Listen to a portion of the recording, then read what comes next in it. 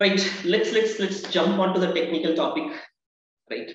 What is short circuit and why short circuit? So before why short circuit, let's address what is short circuit. This is the definition from IEC 60909. Accidental or an intentional conductive path between two or more conductive paths, forcing the electric potential differences between these conductive paths to be equal or close to zero. This is short circuit definition as per IEC 60909. So what is short circuit? This could be an accidental or it could be an intentional. Both intentional tests, short circuit tests are done in labs, right? Like KEMA, CPRI in India, etc. So this fault or a short circuit could be accidental or an intentional. And what it is, it's a conductive path between two or more conductive paths. It's a conductive path between two or more conductive paths and forcing the electric potential difference, which is like voltage between these two conductive paths to be equal or close to zero. So I have R phase, Y phase, B phase, this, and of course ground or earth, whatever you can call. So this could be like a conductive path between two or more, which means it could be one phase and one ground, one phase and another phase, or it could be more also. It could be like more than two conductive paths also, R, Y, B, R, Y, ground, right, etc. also. And forcing the electric potential difference between this conductive paths to be equal or close to zero. When it will be equal to zero, when it is a voltage fault, when there is no fault impedance, there is no arc resistance, then the short circuit results in the voltage difference between these two conductive paths to equal to zero, which means R phase is falling directly on the ground. The voltage between R and ground will become zero. So that is, equal to zero. Sometimes the fault may not happen with zero fault impedance. That means there could be an arc resistance, there could be a fault impedance, which means there will be a voltage between these two. That means it will be close to zero, like means 11 kV system, like R phase conductor broken and falling on a tree. Still that R phase has a voltage. R phase voltage of 11 by root 3 came down to maybe 1 kV or 2 kV. It's close to zero, but it is not equal to zero. So that's the definition of short circuit as per IEC 60909. It could be an accidental or an intentional. It's a conductive path between two or more conductors, forcing this electrical potential difference between these conductive paths equal to zero if it is a voltage fault, or close to zero if it is a fault with a fault impedance or an arc resistance. Of course, in realistic scenario, most of the time the fault will be happening with at least a small fault impedance. It may not be like always a voltage fault, which might be possible. So what I mean by this, like means we need to really understand one more aspect also. When you are doing a simulation in power system simulation software, this results will never ever match when there is a fault occurs in the actual site. Try to understand this. When you are doing a short circuit study simulation, most of the time you are doing without a fault impedance. And the fault impedance cannot be identified in the simulation.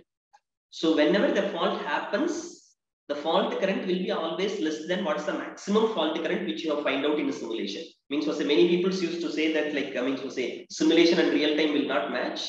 We are doing a simulation to find out the worst case fault current so that we can do so and so forth. Actually, in a real time, when there is a fault, obviously the fault current will be less than what we have found out in simulation. If the fault current is less than what we have found it in simulation, then our simulation is right.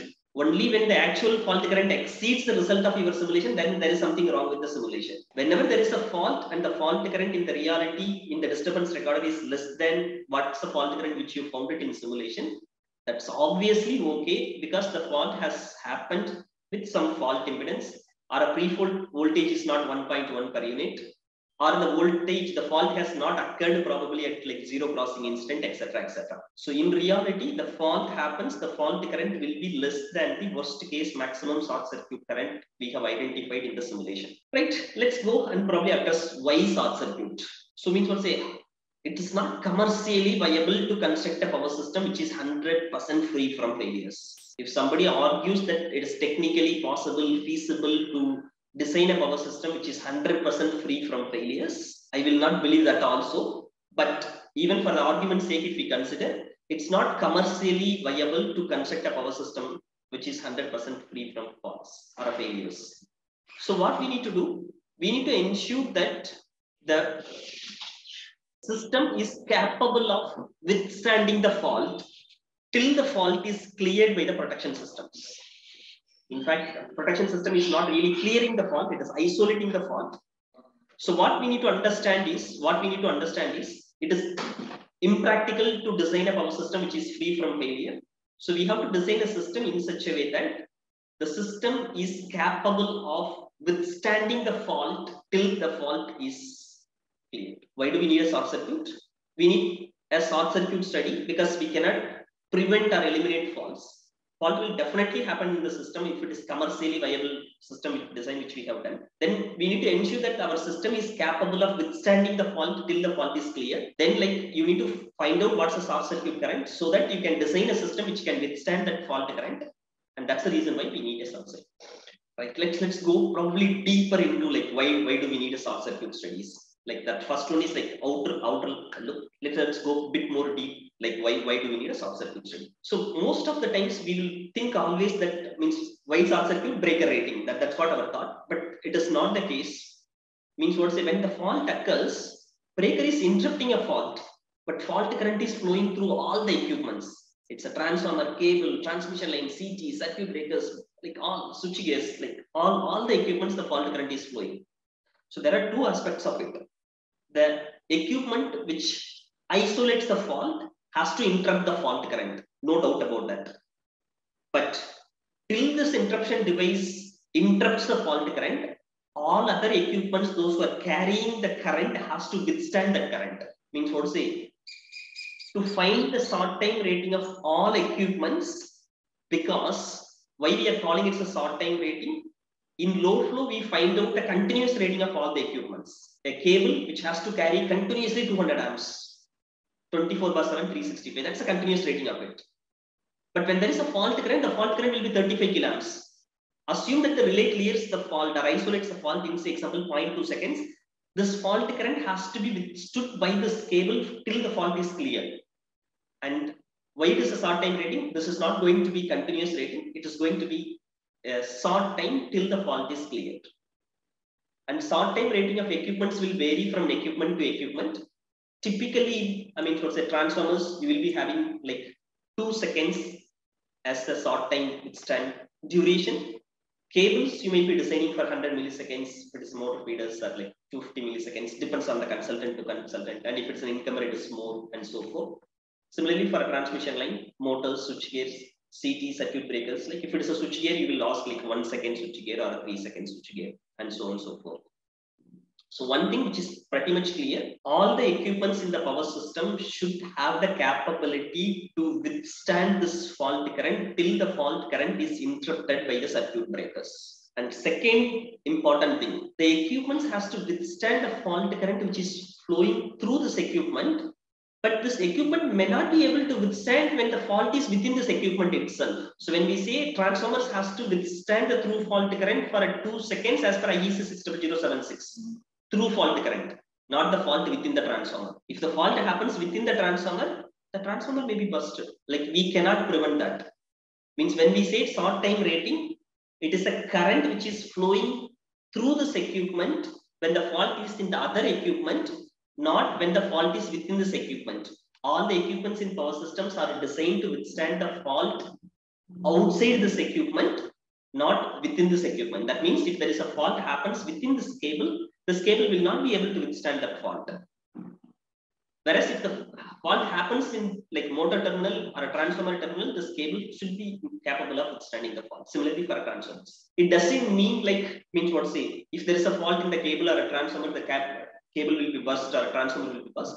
Sometime by luck, probably it can withstand.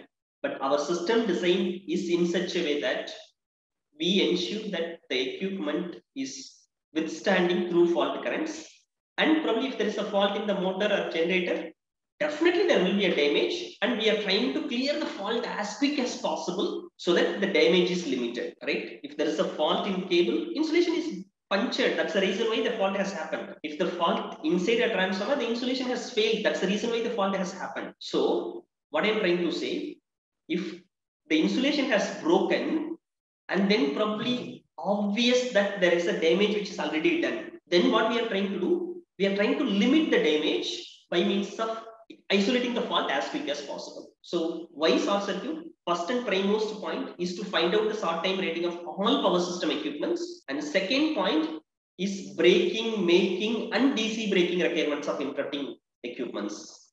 Most of the times people always have a mindset that like means to say 40 kilams, 31.5 kilams, etc. So people will always look at like means what say RMS current, not the peak current and DC current. When you are talking about the braking, making and the DC braking, you need to ensure all the three capabilities the breaker has. If the fault current is 38 kilams and if you're choosing a 40 kilams, it doesn't mean the breaker is sufficient, because making current of the breaker could be only 84 kilams, whereas the making current in the system could be like maybe 100 kilams or 110 kilams. So you need to ensure that the braking and making, braking is RMS, making is peak, and DC braking like means to say the breakers typically will have about 30% of RMS current as the DC braking, which means 40 kilams breaker will have like 12 kilams DC braking capability. We need to ensure that the DC fault current is less than 12 kilams. And probably I'm sure like if you have worked in a large scale power plants like thermal plant, the gas-based plants, hydro, nuclear, etc. Means was a generator circuit breaker where the X/R ratio is much higher. The DC component delay, was a DC component takes like longer time to decay, and hence your breaker should have like highest possible DC interrupting capability. Normal breakers, normal vacuum circuit breakers will have the DC braking capability of about 30%, but if you take generator circuit breakers, it may be 100% DC component, sometimes more than that also, like 141%, etc.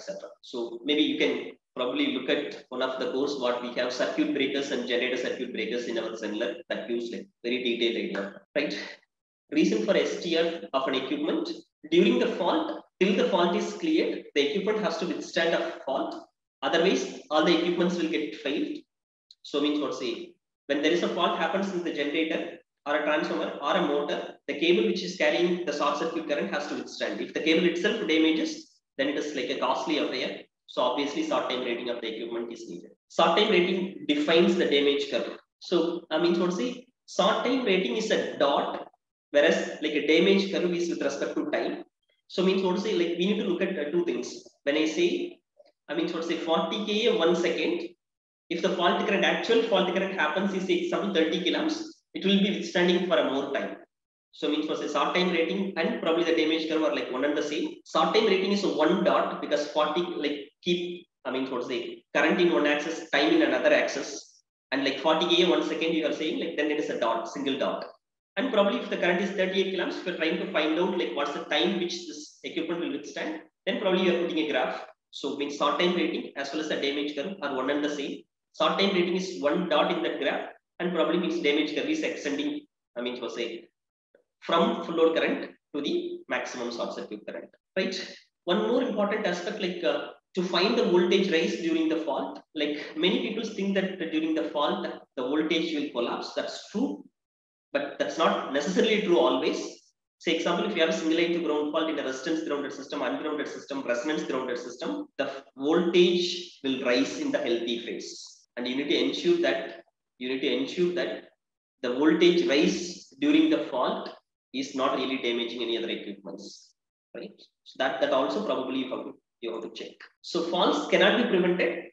At best, what we are doing, we are attempting to mitigate to certain extent, not to full extent, to certain extent, and contain the potential damage. That means if the fault happens, definitely there will be a damaging effect. And what we are trying to do in the protection, we are trying to best possible minimize or limit the damages. We are not preventing or eliminating the damage. Probably I used to always say this: relay and circuit breaker is an ambulance waiting in the highway, expecting you to meet an accident so that it can carry you to the hospital quickly. It is not preventing the accident.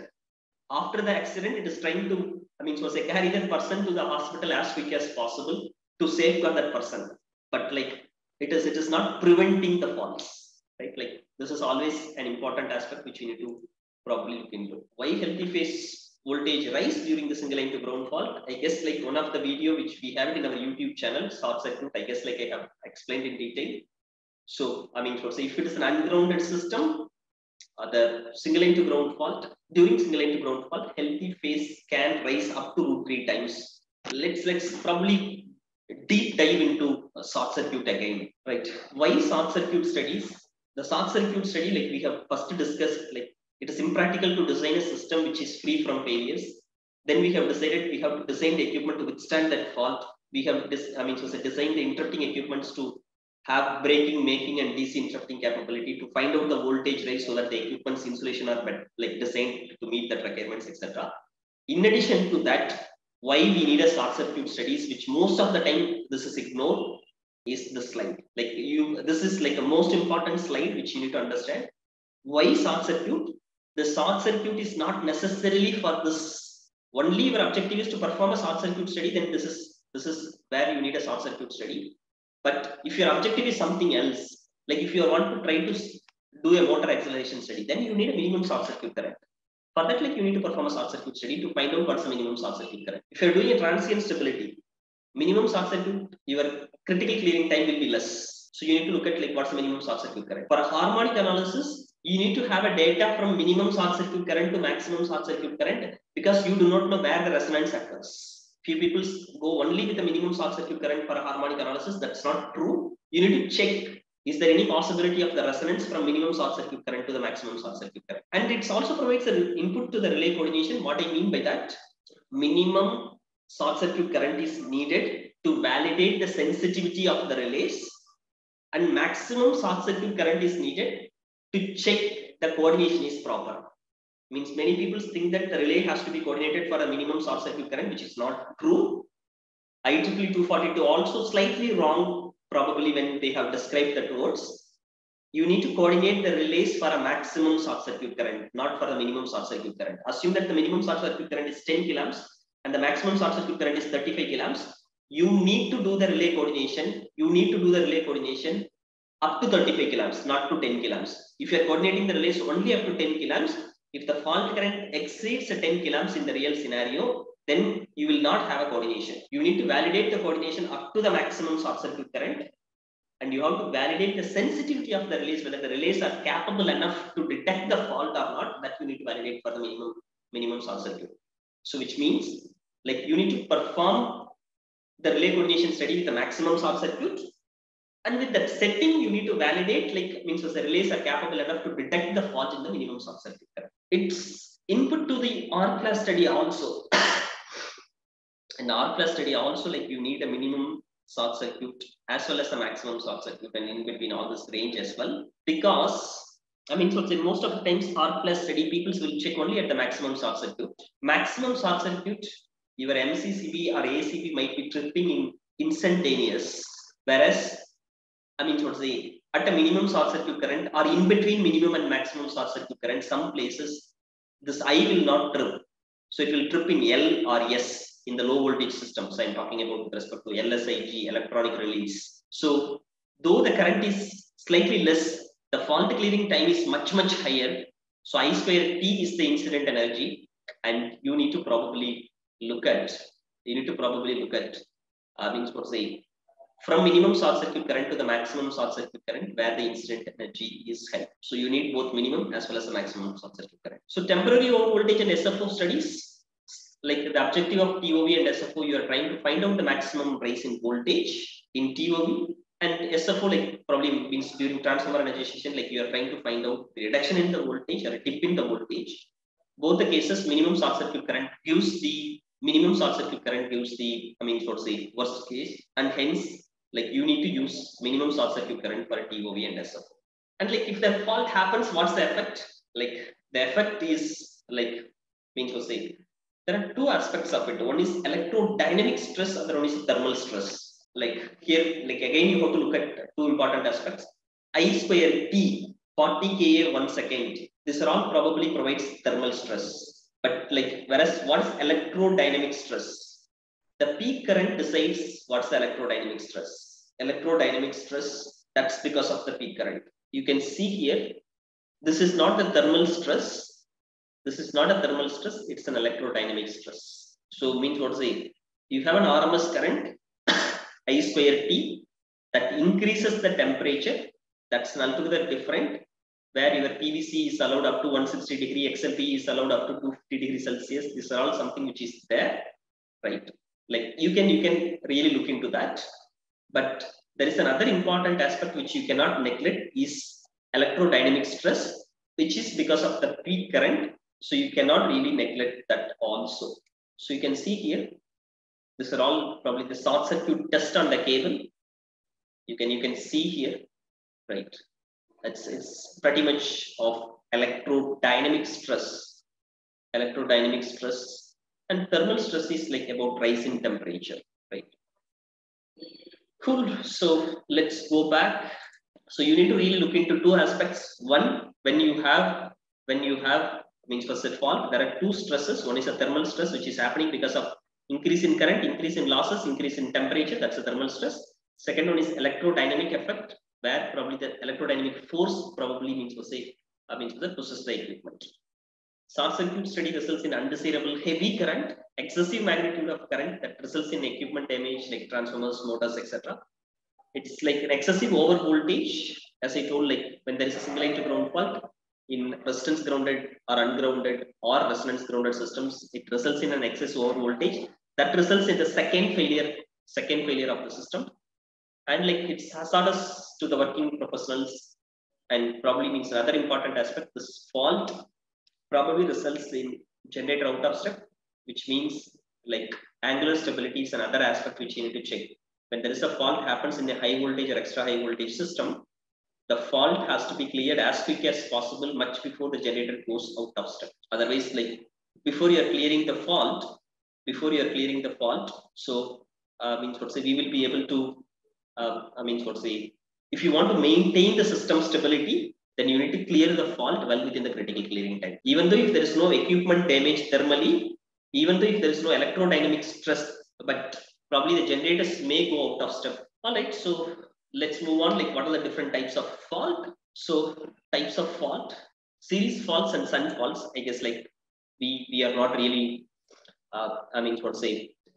looking the series fault seriously. But this is also like really we have to look at single conductor open and two conductor open. You need to ensure that means what say during single conductor open or a two conductor open, the negative sequence is not really damaging your rotating equipments like motors and motors and generators. So negative sequence, you have your motors and you have your generators. Both are rotating devices. Negative sequence like provides the braking torque, and hence you need to ensure that for an open circuit faults, which is also called as a series faults, you need to ensure that the negative sequence which is coming into the system is not really going to damage your rotating equipment, which is motors and generators, because negative sequence provides the braking torque which rotates this device in the opposite direction and damages the equipment. Why fault rating is sometimes mentioned in MVA short circuit, √3 into open circuit voltage into short circuit current, whatever the convenient way which you can refer. Towards say either current or MVA short circuit, both are the same. All right, then it comes to the shunt fault. When it comes to the shunt fault, we have like balanced faults and unbalanced faults. And balanced fault, it could be like three-phase fault, three-phase to ground fault, and unbalanced fault, it could be like LG, LL, LLG, etc. Now let me ask one more interesting question. If there is a three-phase fault, do you think that the fault current in all the three phases will remain same? Just to answer the question with yes or no. If there is a three-phase fault current in all the three phases remains same or different?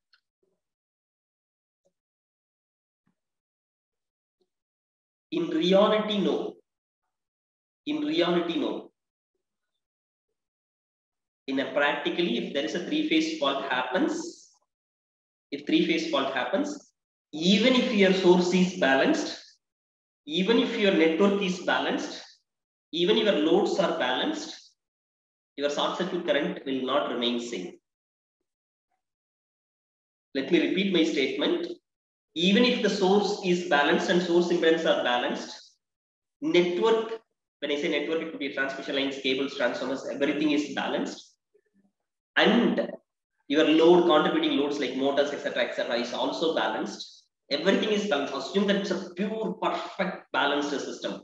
In practical, which is not possible, but even if you assume, if there is a three-phase fault occurs at the same instant, even then the fault current will not really be the same in all the three phases, because when my R phase is at 0, Y will be at minus 120, B will be at plus 120. When the fault occurs, the fault current will not remain same, at least the asymmetrical current will not be same. So you will not have the same fault current. So means what to say? The assumption of like IEC 60909 and whatever the RMS which you have studies, like we need to understand like what are the assumptions which has been taken. You need to understand the I mean what to say, short circuit study, what we are doing in ETAP, Dixel and PSSE, SKM, SIME, whatever may be the softwares, we are assuming, means what to say, R phase, Y phase, D phase currents are equal in magnitude and 120 degree apart even during the fault, irrespective of the fault locations and etc. And we are not considering any unbalance. So that's not reality. So means whenever there is a fault which happens, and probably means what to say, the fault current will not be same, even if it's a three-phase fault or three-phase to ground fault, even if the network is balanced.